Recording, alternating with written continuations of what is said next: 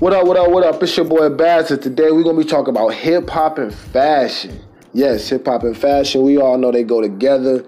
And, you know, lately, Gucci and Louis Vuitton, all these big-name designer labels, they've been making a lot of noise in the media, which I feel like is all propaganda, but we ain't going to talk about that.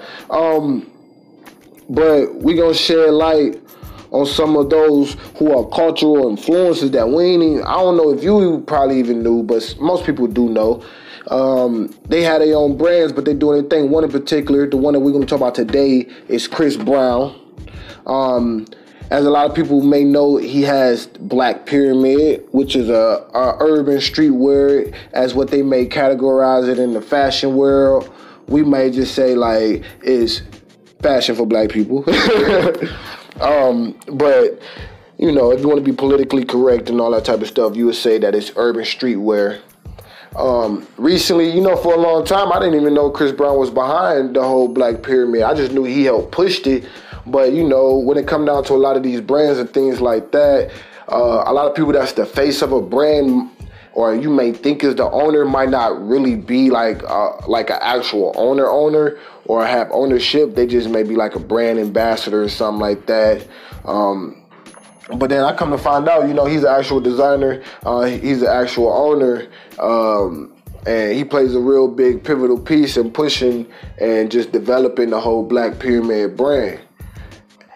And which I thought was pretty dope, because as I look at it, you know, it's a real stylish brand too. At the same time, it use trendy, as some people say, trendy looks as well as unique. And also just for who it is, I feel like it's a good combination. You know, I seen a few videos of him. If you go on like the Instagram account and stuff like that, you'll see videos of him performing in it and all that type of stuff. That's hard. Why? Because when you think about music artists, man, you got 360 yourself. So, and what I mean by that is he's always on the road. He's selling merch. He's always taking pictures. He's a global icon. He's a global figure. People's checking out his Instagram.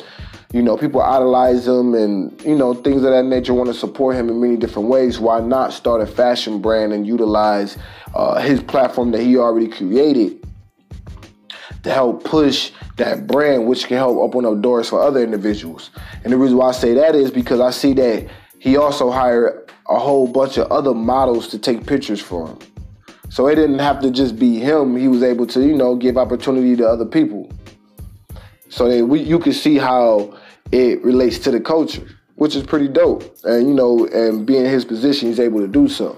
So that's why I say, like, it's smart for him to be able to leverage that and not really just think about just teaming up with like not knocking it. You know, he could team up with like a Louis Vuitton or something like that, but they already have their already established brands and things of that nature. Not saying that he probably is endorsed by other brands too as well.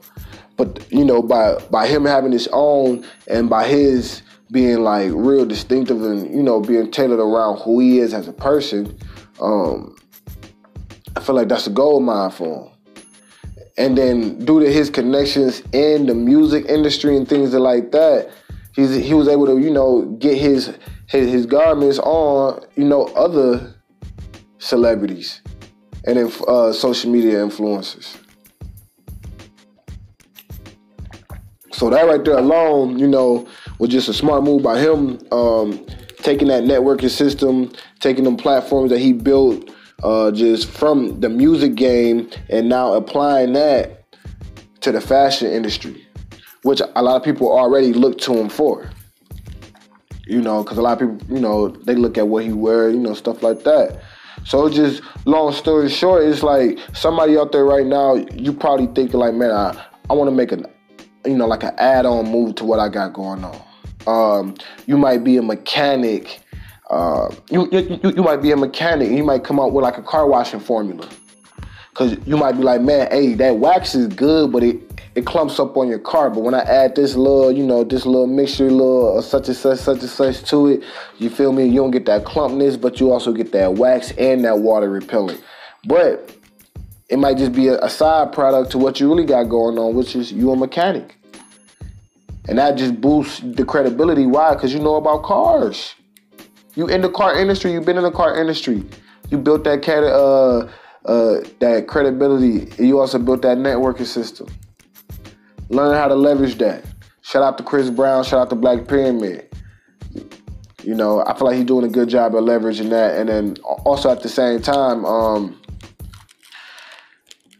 he's doing it in a way that, like, he not forcing it.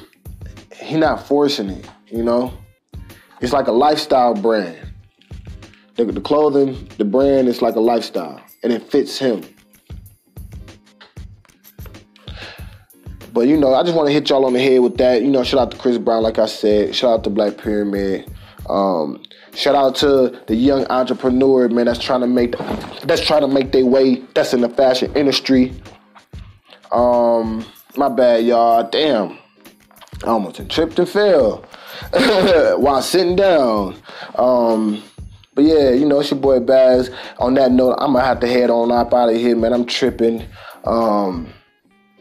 But yeah, show that love, show that support, follow, like, subscribe, man. Tune in at all times, man. It's your boy Bazz, and we out.